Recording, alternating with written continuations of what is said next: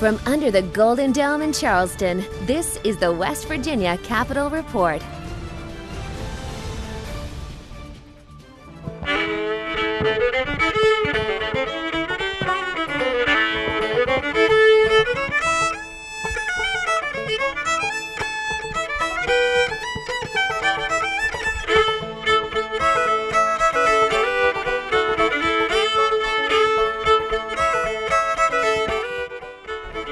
Hello everybody, and welcome to this week's edition of the Capitol Report. I'm Bill Laird, and we have a great show lined up for you today.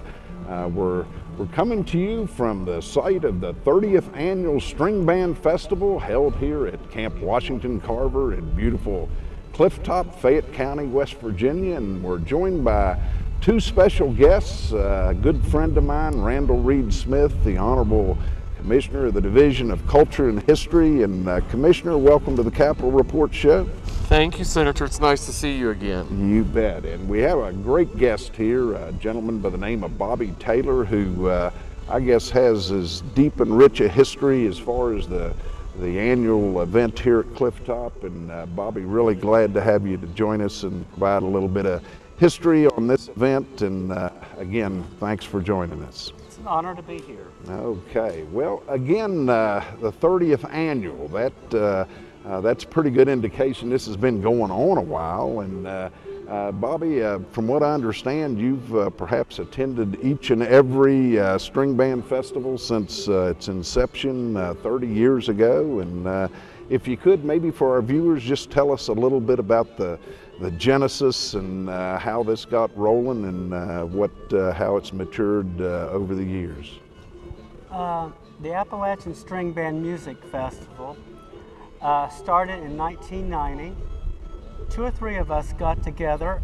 The commissioner at that time was Bill Drennan, and Will Carter presented him with an idea to have the Appalachian String Band Music Festival for old-time musicians.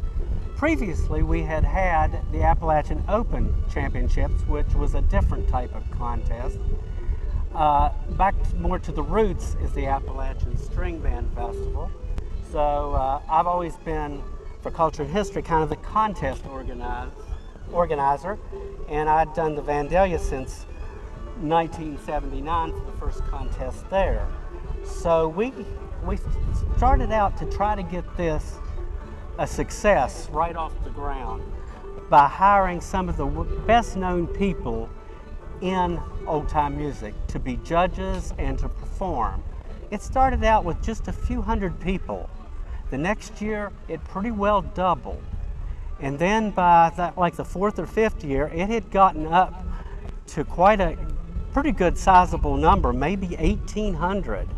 And now what you see is some of the years are banner years as far as attendance, and I know that that Commissioner Randall Reed Smith knows more about which were the banner years. Well, at any given time, we can have 4,000 to 5,000 people up here on the hill. Wow. And we have all 50 states, and last year we had 14 countries to come and join us. Wow. That's hard to beat. And Bobby Taylor's very modest, and he will not tell you this, but I will. West Virginia is the home of old-time music, no matter what they say in North Carolina. No argument here, that's for sure.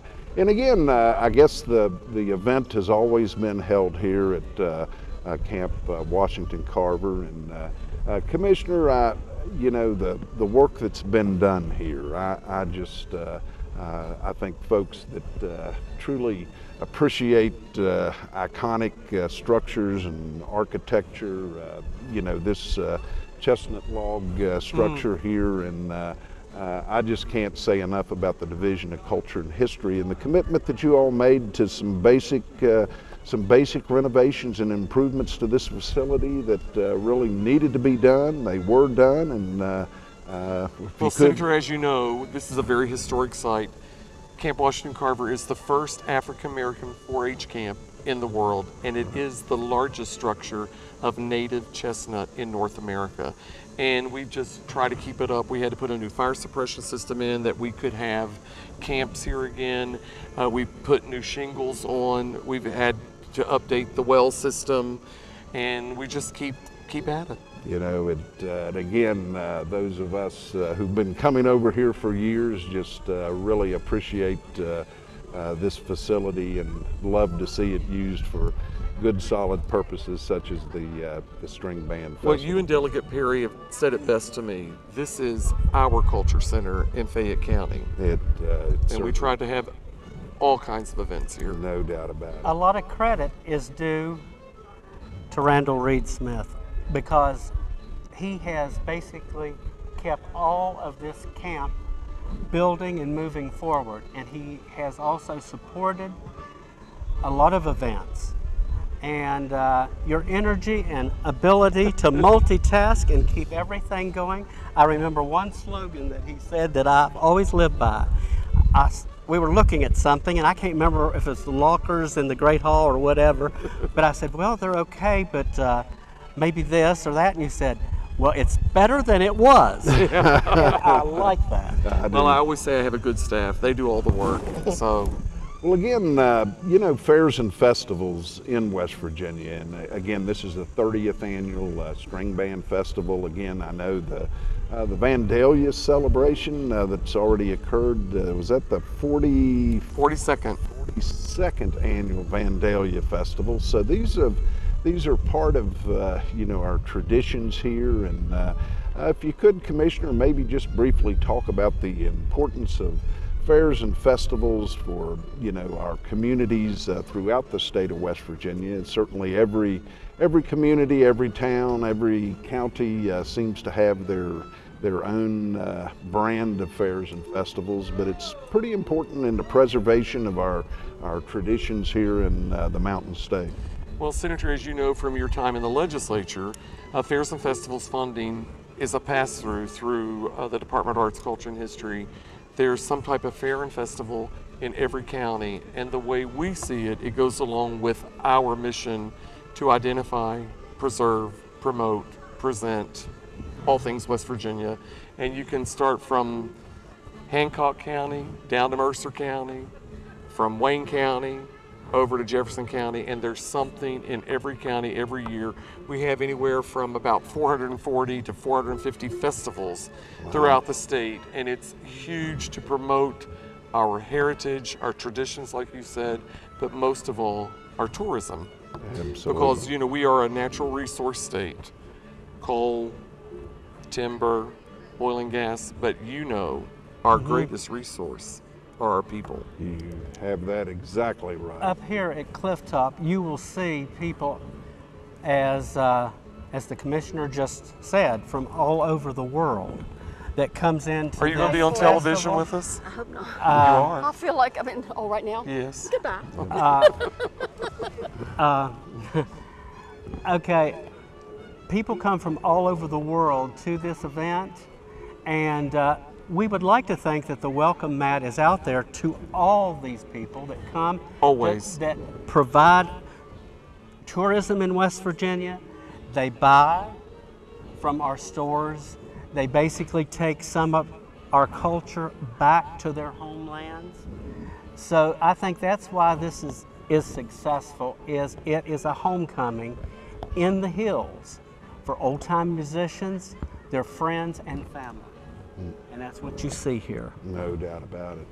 Well, let me ask you this, Bobby. Again, for the benefit of our viewers, this is a multi-day event. If you could maybe just kind of get into a little bit about the schedule. I guess there's various types of competitions and various instruments and that type of thing. Maybe just for our viewers that have not had the opportunity to attend the Appalachian String Band Festival, just give them a little sense and flavor of what that schedule looks like. Okay, we start out officially Wednesday evening with the square dance, which is a very big success, and then all through the festival, the wonderful staff here has made this very welcoming for children, kids events, all kinds of arts and crafts and some even demonstrations. We have vendors here that have instruments. And kicking off Thursday morning, we have the banjo contest, one of the biggest old-time banjo contests probably in the world. The fiddlers. In other places, I'm so sorry that they do not have the fiddlers that we do at some national and upper events across the country. They're seeing a great falling off in their attendance of fiddlers. We have 90s to 100, and it's like, how do we fit them all in? Then we have the wonderful neo-traditional band contest that allows all these different young people's creative ideas to come into the music. And then we go traditional again on Saturday with the traditional band contest, which some of the winners, it has kicked their career off. They have wonderful bookings. If you win Clifftop, that means something. I mean, that is good on your resume. And then we have the dance contest, and the finals in the evening are just unbelievable. I mean, Bobby, I think we need to talk about the best thing about string band is that its traditions passed down from one musician to the other, and the only way it can be passed down is to be told and taught. It's not necessarily on paper. And to see the next generation learn from the seasoned veterans. that is, You need to talk about that because it all happens right here. it does, because I've watched from the first Clifftop with little kids, little babies in strollers in 1990. Now I'm seeing them on stage, winning contests, creating their career, you know, from their winnings here. And like I was mentioning with the neo-traditional, it also allows the younger generation to expand to that area. But there's no way to pass on the tradition the way we learned it than interaction between the older generation, like you just stated. You cannot pass on all the feeling and the soul like being there. So you need to be here if you love this tradition. Wow, that is so well said. And Commissioner, you know, there are sort of classical trained musicians. Well, you're looking at one of them. But you know, I think the thing that's fascinating about our traditions in terms of Appalachian music is, you know, some of the stuff there's no sheet music for. No, there I isn't. suppose. And you know, that then goes to I guess the whole rich, robust area of our oral traditions, and you know, sitting on Grandpa's front porch. Storytelling. That's It all goes together. As you know, I was a classical singer. I sang 20 years. I was 14 years in Europe, and I had that training. right. And it was at times challenging to find the soul of music, like Bobby was talking about, that came from within you. And here what you see is people sharing each other's passion, their love of the music, what something might mean to them when they play, and it's passed from one person to the next generation, to the next generation. And there's so much soul in this music, wouldn't you say, Bobby? Yeah, the one thing I would say is when you pass it from one generation to the other, I once described it like this old archaic fiddler. He played so eerie and so haunted. It was almost like you could see the panthers and mountain lions and wolves in the woods. They brought that aura in. And even, I tell you, what the commissioner was talking about too, is classical definitely has its place. Any way you can learn the music to get it in your head is good.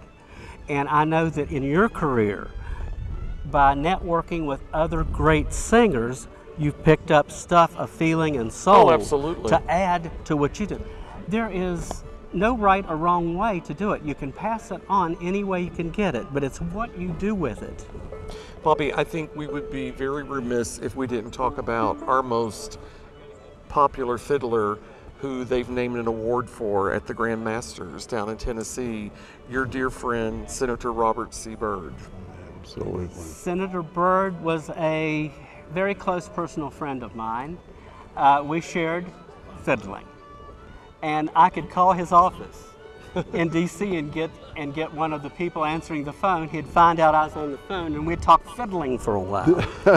So they created the Perry F. Harris Award at the Grand Masters in Nashville, Tennessee, this big international top contest as far as competition goes. And that award is given now every year. The division of, how we say it, arts? It's arts, culture, and history. Arts, culture, and history. I knew I'd get that backwards. It's the Culture Center. It's the Culture Center. We help make that possible in Nashville with the Robert C. Byrd Award that goes to the winner of the traditional category, the type of music you hear here at String Band. Wow. And Robert C. Byrd was, a lot of people did not know this, because in his earlier life, he wasn't just a good fiddler, he was real good. Really good. I mean, he had his times, he was really good. And I always loved the fact he got the Perry F. Harris Award for one reason. All throughout his life, he said his fiddle case was his briefcase. So he took fiddle music to the world. So for his lifetime contribution to fiddling in America, he got the Perry F. Harris Award. And when I called his office to say, I said, Senator Byrd, are you coming? And that was right in the middle of some of the crises in D.C. in 2008. And he said, if you play me Redbird on the stage, which is a nice old fiddle tune, I will come and get my award. So as a matter of fact, he did come, and I was just like I was telling Ed Carnes, I said, be careful what you pray for, you've now got it. Now you've got to deal with all the particulars in having somebody of that nature. Wow. Here. What a great story. What a great story. Gentlemen, we're going to have to take a quick break, and then we're going to come right back and pick up our discussion. And again, we're coming to you from the Appalachian String Band Festival here at Camp Washington Carver in Cliff Tops. We're going to take a break and be right back, so stay with us, everybody.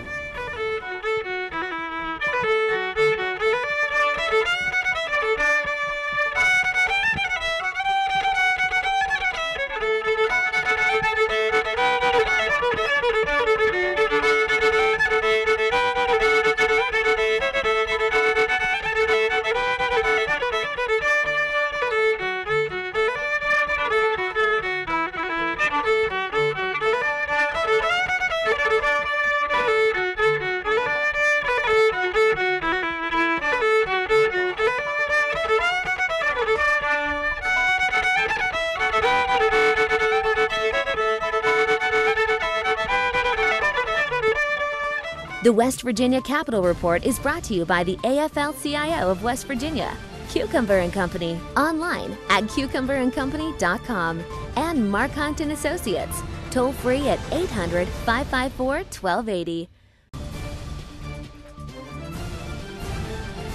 From under the Golden Dome in Charleston, this is the West Virginia Capitol Report.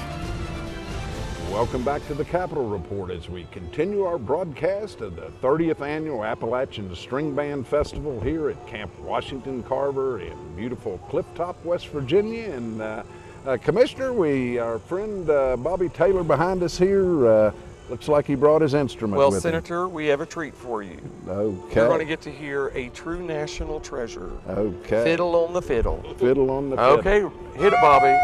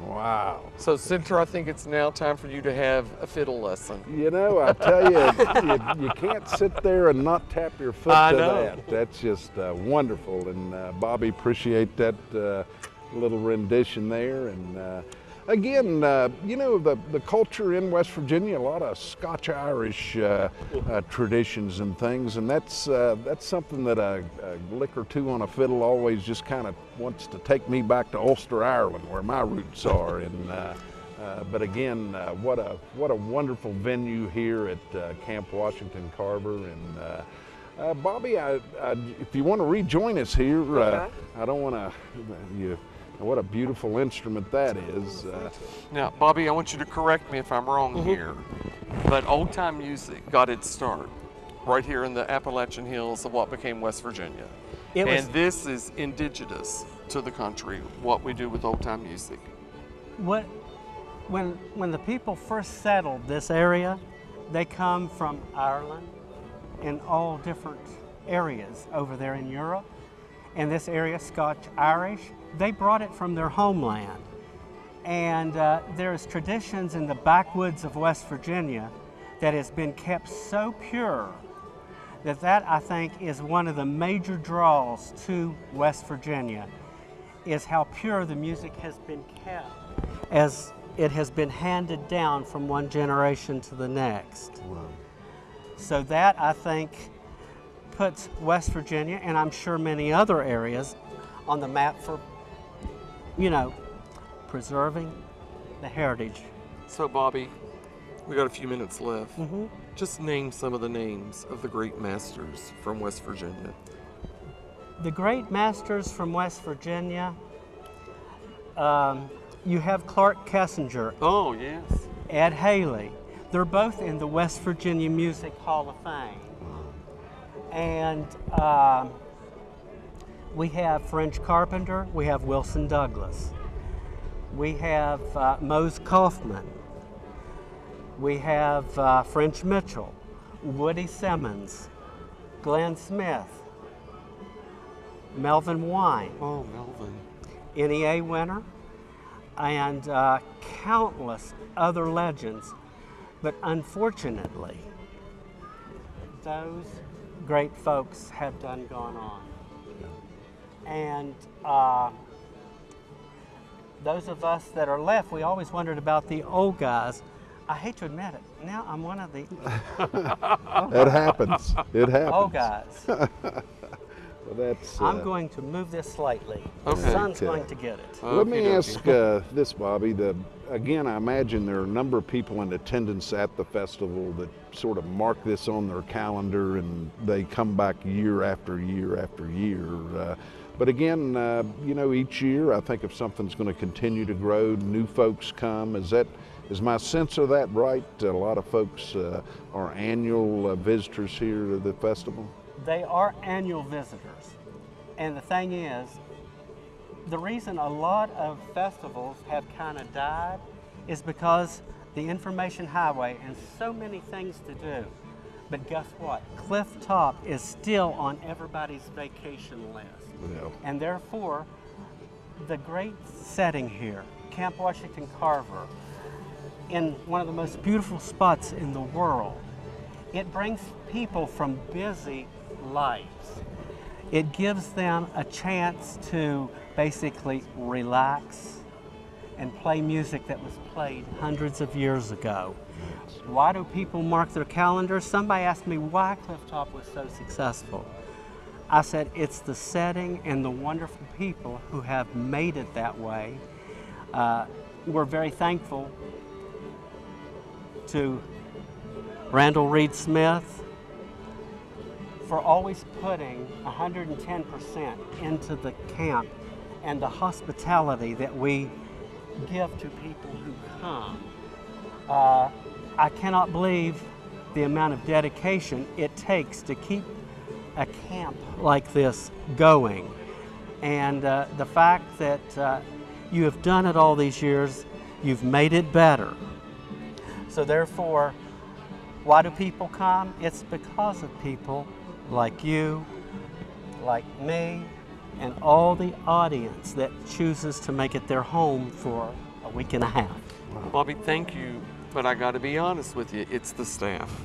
They do it. They do the work. They love this place. I know. And we have a great collaboration and partnership with our public servants that have always been there to support us every step of the way.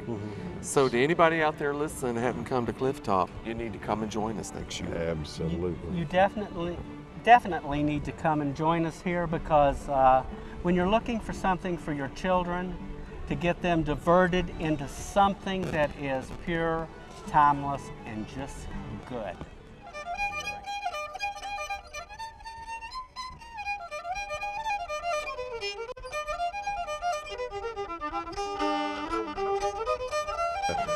Bobby Taylor, really want to thank you for offering your insights. It's kind of like the George Washington of the String Band Festival. I mean, you've been here since the beginning, and sharing those insights really give folks a sense of the tradition and the importance to our Appalachian culture in events such as this. And Randall Reed Smith, my friend, I just can't thank you enough for your continued support for education, the arts, all the good things in West Virginia that make it why we want to remain here in the Mountain State. This is home to a lot of people, good people. So again, to our viewers, we'd like to thank you all for tuning us in each week for the West Virginia Capitol Report. So thanks for tuning us in. Have a good week, and goodbye, everybody.